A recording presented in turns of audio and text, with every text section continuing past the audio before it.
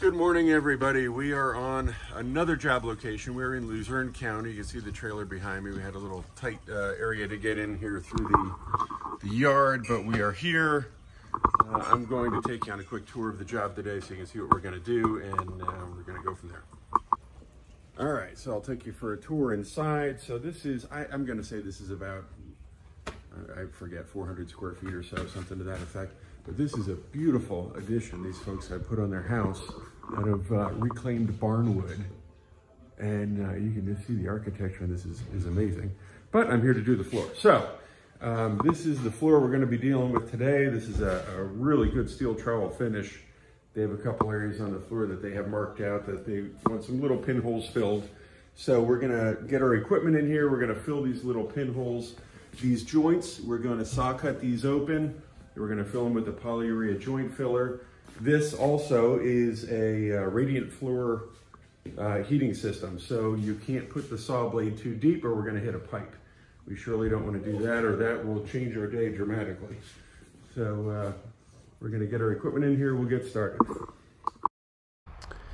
Okay, so as we unload, by the way, we're trying to beat the rain. It's just starting to drizzle now.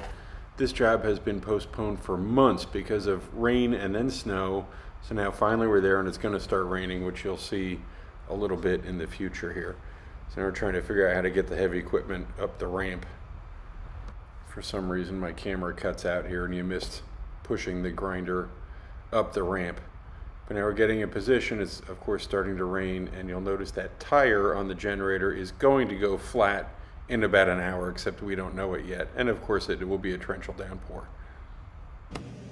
All right, so we're just getting ready to cut these joints open. These joints are cut. They look pretty clean, but what you don't realize is there's dust inside these joints that is going to affect the bond of the joint filler.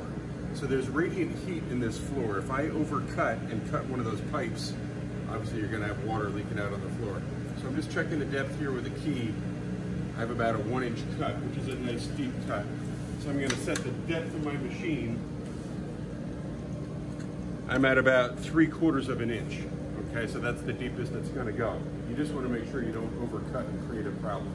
So I'm going to cut all these joints. This blade, by the way, is not as wide as the joint. So I'm actually going to do 2 cuts. I'm going to run it down the left edge and then the right edge just to clean both sides of the joint. I'm going to do that real quick. We're going to fill these little holes and then we're going to start polishing.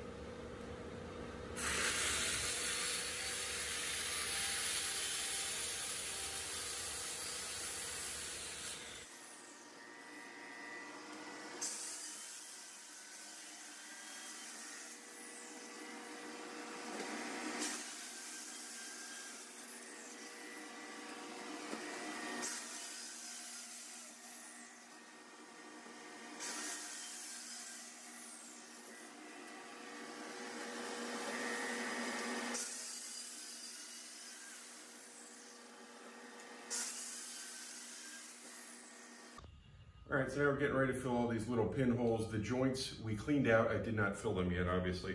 So we have a clear ketchup bottle. You have to be able to see in the ketchup bottle. Have equal parts of part A and B marked on the ketchup bottle.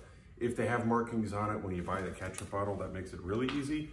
If not, you know, measure and do the best you can with a 1-to-1 mix. So this is the CFS 343 Fast Set epoxy, which we use this for cracks. In this case, we're using it for tiny little pinholes. This material is phenomenal. It sets so quick, it allows you to patch everything and get right back on the floor, not lose time waiting for material to set. So,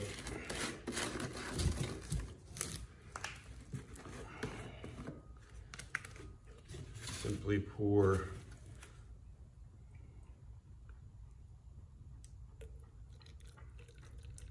realized I forgot my rubber gloves. Let me run out for rubber gloves. I'll be right back. Okay, now that I got my rubber gloves on. So this is a 2-part epoxy, part A and B. I already poured the part B in. That's the clear amber color. And I'm gonna pour the part A in. This is a little darker. When this stuff dries, it kind of dries to a grayish color, and it changes color when it cures. It's not gray now, it's when it cures. So you just put the lid on, you shake this up a couple times, and that's it. Now I'm only putting a couple drops in these because these are small little holes. So I'm just gonna run around. I know it's hard for Jeff to follow me while I'm doing this, but any little holes I see, I'm just doing a couple of dribbles. And what I'm actually gonna do is we're gonna come by with a floor scraper and shave these off once this stuff sets before we grind. If we run the grinder over these and there's a big mound, it's gonna hook it and it could pull them out. So we're just gonna go around real quick like that, fill these little holes. And this stuff sets really quickly, so you gotta move. So at this point, I'm just gonna speed this up a little bit just because filling holes is not that exciting. But this material sets in about, I'm gonna say 1.5 minutes in that ketchup bottle. So you need to run around quickly and patch these holes before the stuff sets. That's why you only ever see me mix up 2 inches max inside that ketchup bottle. You will actually feel the bottle start to get hot after about 1.5 minutes, and once that happens, you literally have seconds to get rid of this stuff. So sometimes you're better off just taking the cap off and dump it in the trash can before it sets on you. Then you can reuse the ketchup bottle. You can reuse those maybe 8 or 10 times depending how quickly you're going. It's nice if you have cracks because you can move through the volume a little quicker. With the holes, it's kind of slow going, doing a couple drops here and there. I don't know if you can see this stuff starting to smoke, but literally, I'm gonna see if I can catch this in midair. Oh, there it goes. And it's just starting to set now. It's actually,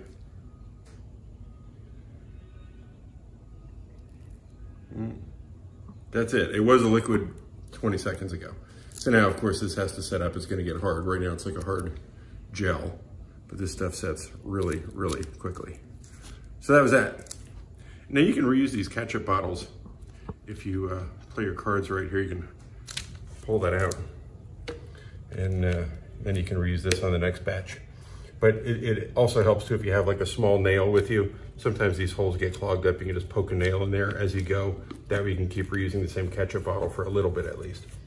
So that was it. That's the 343. Now we're going to fill the joints with the polyurethane joint filler. Then we're going to shave everything, and then we're going to start polishing. All right. So I have my DeWalt dual cartridge caulking gun here, which is phenomenal. I'm gonna purge the air out of this thing, and you always watch the top of this static mixing tip. I'm just gonna push down on my knee, and you see the material came up there. It's only clear. This is why you have to purge it. That's only, I don't know if it's part A or part B, but it's the clear part. So now I'm gonna lock this, and I'm gonna start to purge this, and I'm gonna turn it upside down and pump that into that bag. Now it's gray. If I would have put that in a joint, that would never set. That would just sit there like, I don't know, oil forever. And it's got the tip in there.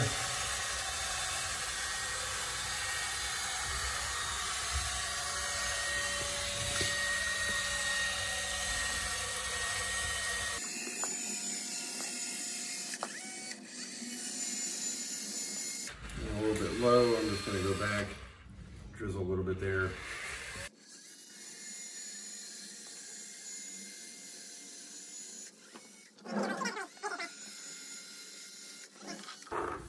So that was 1 tube. Very convenient on your hand. If you had to pull the trigger on a dual cartridge gun, it probably would have been 100 pumps. And this stuff is not necessarily easy to pump because it's fairly thick. I'm going to purge the air on the next one. Now this time I'm going to start down here now.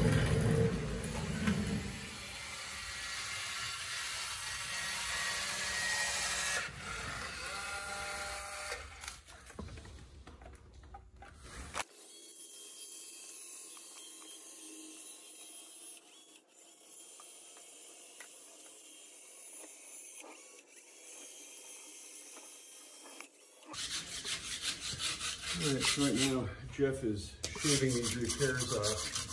So you just take the scraper and gently shave them off. And then once we continue our polishing process, we can go right over it and it won't tear those out. This is a very impromptu video. I'm trying to show how this stuff drains into these little cracks here. I don't even know if I have this in focus. I'm trying to hold the camera and do this at the same time. But you can see in the light there how the epoxy runs in there. So you just kind of keep going back and forth on this. This crack was really fine, so I couldn't even get sand in it. Ideally, you want to put fine sand in these cracks first. But you can see how that drains down. So this is all going to be ground off, so you're not going to see all this overflow. But you can see it's starting to clot there. You see the little air bubbles? That's normally a sign that it's getting full.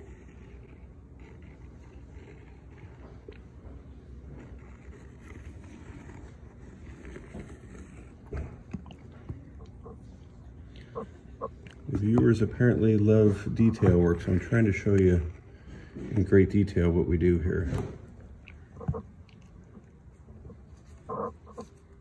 Stuff is starting to get hot in my hand.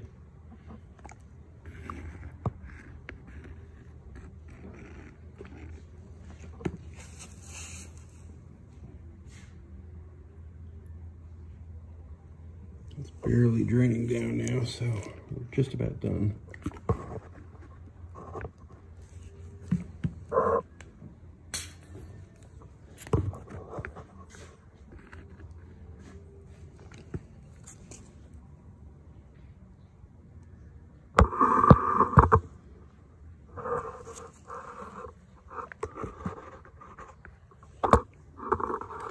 So that's it. Then we're going to grind that off. You won't even see that epoxy where it was there. All right, so we're shaving these joints. With the radiant heat in the floor, the material sets up a lot quicker than normal, and this stuff sets fast to begin with.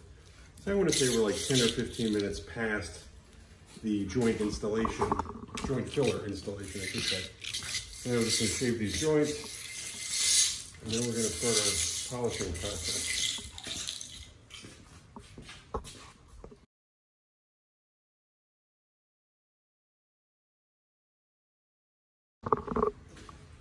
Okay, so all the joints are filled now. All of our little repairs here are shaved.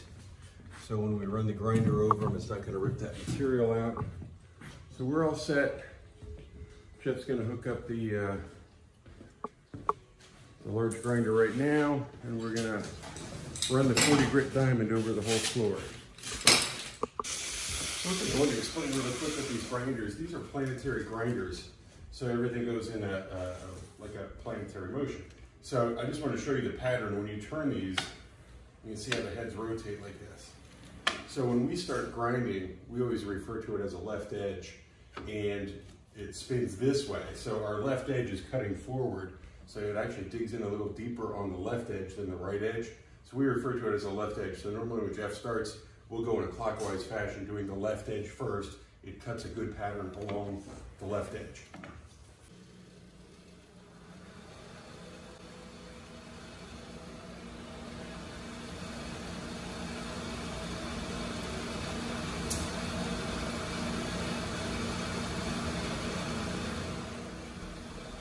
Okay, at this point, we're just about ready to start grinding, and Jeff and I discussed our game plan. We decided it's better to take a weight off of the grinder than have it grind too aggressively. Once you grind too aggressively and you're too deep, you can't put it back. So we took a weight off. Jeff's going to start here, which in another 30 seconds or so, we're going to realize we need to put the weight back on anyway. But to be safe, we take the weight off. So we start cutting, and the first thing you do is you look at the scratch pattern, or lack of scratch pattern as the case may be, and we realize fairly quickly that it's not quite cutting as deep as we want it to. Now we have the softest compound diamonds available on here for extremely hard concrete, and it's barely cutting it. So I put the weight back on again, and we start going. So one thing I have to say about these first grinds is they are painfully slow. And Jeff knows that even better than I. Jeff is normally behind the grinder.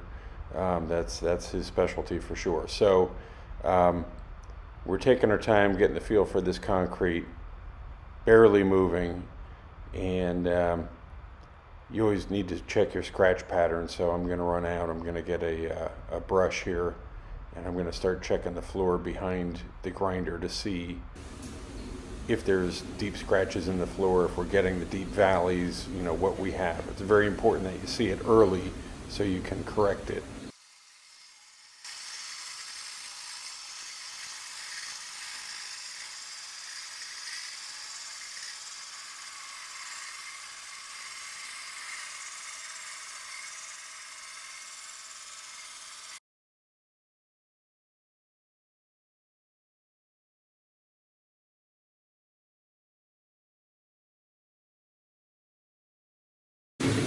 So I know it's a bit noisy in here. I just wanted to show this. I mean, we're basically in somebody's finished house here. And it's very important that you have dust-free equipment. I'm going to get really close here. It's going to be a little loud.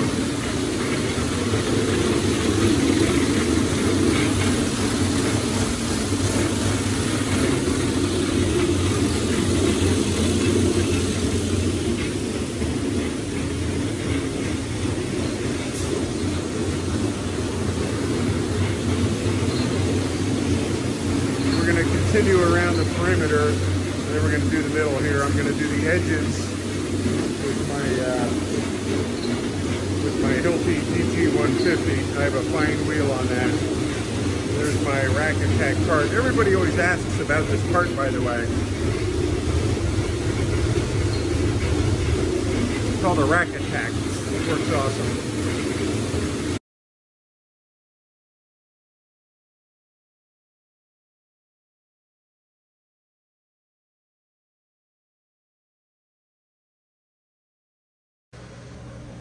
Okay, so we just got done grinding the whole floor with the 40 grit diamonds. I did the edges with the hand grinder. I'm going to flip the camera around, I'll pan around so you can see exactly what that looks like. What we want to do to make sure this is consistent is we're going to grind with the 40 grit again, going perpendicular to the first grind. That way we don't have a pattern in the floor and everything looks consistent. We always say when we're polishing concrete, consistency is the most important part. You don't want to see patterns in the floor at all. I'll flip this around, I'll show you what we have. All right, so here's the edges ground by hand. Now, there's no dust on this. That hand grinder really sucks all the dust up. There's a slight film on the rest of the floor, but already there's no scratches in here. So we're gonna have to go over the edges one more time with the 400 grit diamond as we go around here.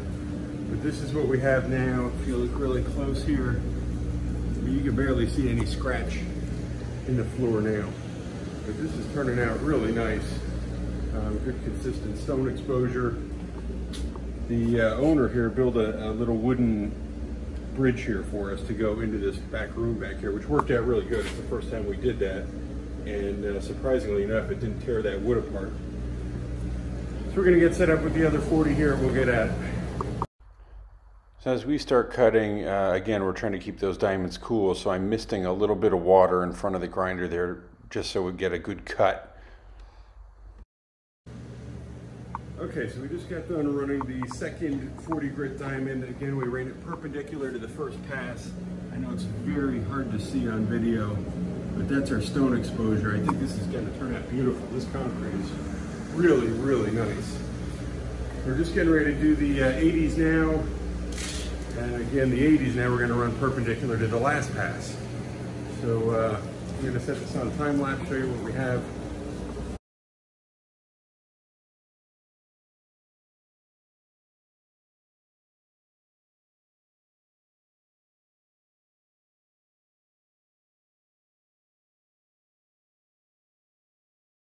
Okay, so we just got done running the 80 grit diamond now. We ran over the whole floor, real nice slow grind. This floor is going to turn out really good. It's showing some good stone exposure, consistent stone exposure, which is what we want. So I'll flip this around, I'll walk around a little bit and show you. Okay, so again, I know this is very hard to see. Here's a dust film on the floor. Again, there's no airborne dust. I mean, this is open to the customer's house here. Fortunately, there's no dust blowing through the air, but this is really, really looking good. You can see the stones we're gonna get there. That's it. So we're gonna take a quick lunch break and we're gonna run the 150s, and I think we're gonna call it a day. All right, so we just got done with our lunch break. It's been raining all day, so we're gonna run these 150s now. We're gonna put the densifier down, and then we're out of here. I'll put this on time lapse now, you can watch.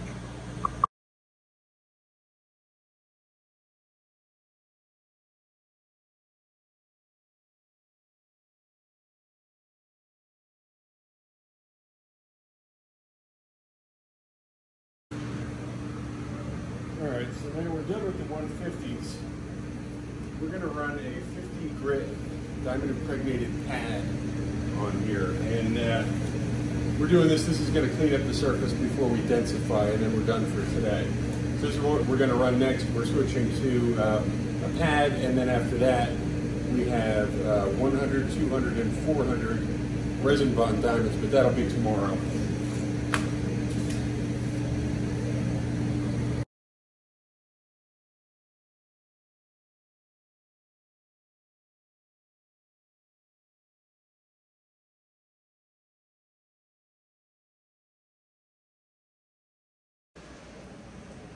Okay, so we just got done spraying the densifier over the whole floor. Still puddled behind me here.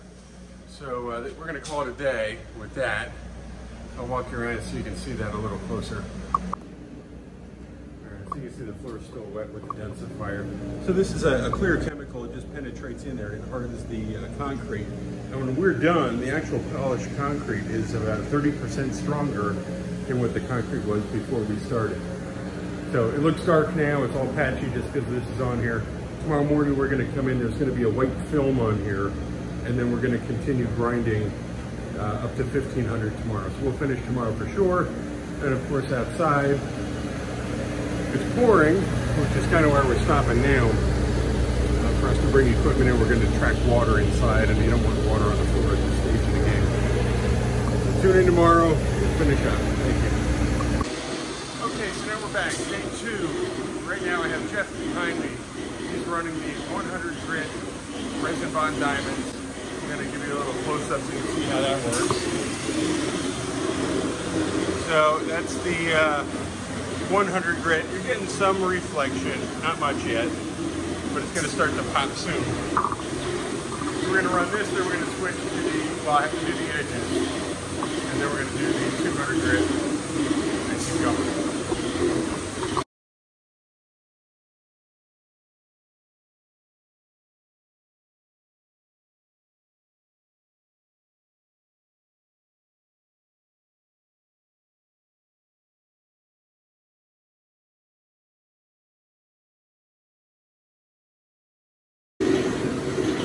Okay, I know it's a bit noisy. Right now, Jeff is running the 400 grit resin bond diamond. I'm going to give you a little close-up, forgive the noise. Look at the gloss here.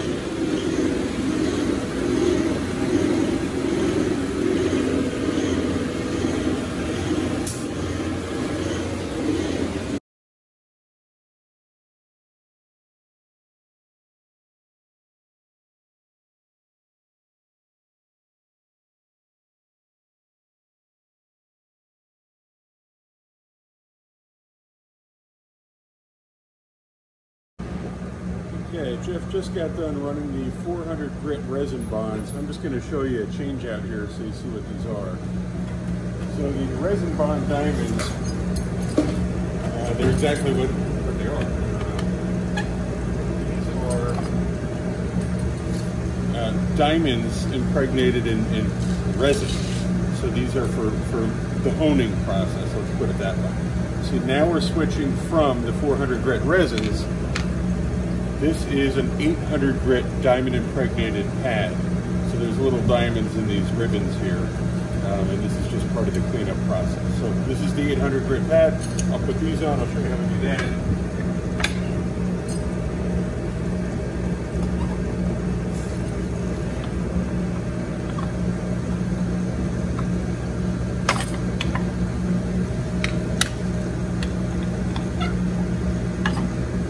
Just have a 1/4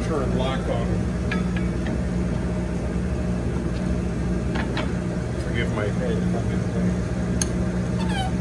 When I turn like that, they lock on.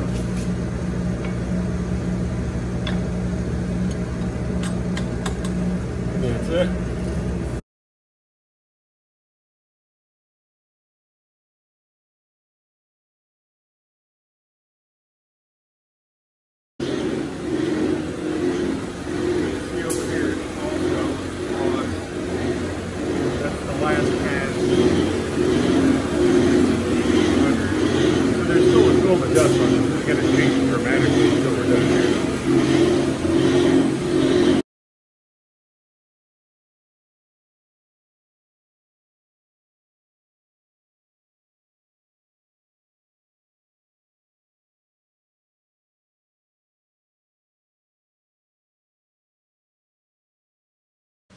Okay, so we just ran the 800 grit pad, and then we actually ran, it's a 3000 grit, we call it a cleanup pad, basically to take any remaining dust off the surface. That way when we put the guard down, we're not putting dust in the guard, which can leave little like smear track marks on the floor. So I'll flip this around, I'll show you what we have. And now you can see the gloss. So right now this is actually technically an 800 grit grind. But again, there's still some dust on the surface here. You can see that reflection. That's a really, really nice reflection. This is going to turn out really good. So we're going to put the guard down next. We're going to burnish, and then we're done.